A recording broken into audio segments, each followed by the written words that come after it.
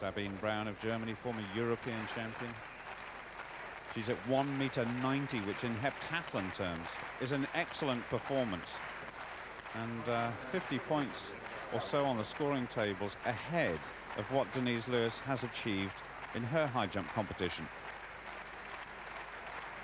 She comes in from the opposite direction to Denise, which means she takes off on her right leg as opposed to Denise's left. And watch how smooth she is. Very good technician indeed. And she's got it. Oh, excellent jumping from the German. And at 32 years old, she really is in the form of her life here. She's the third greatest heptathlete ever in terms of overall scoring.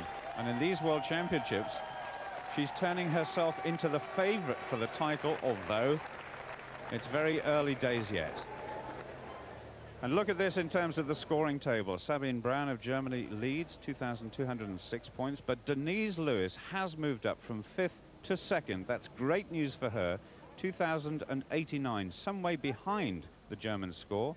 Sazanovich, the Olympic silver medalist now, is in 3rd place.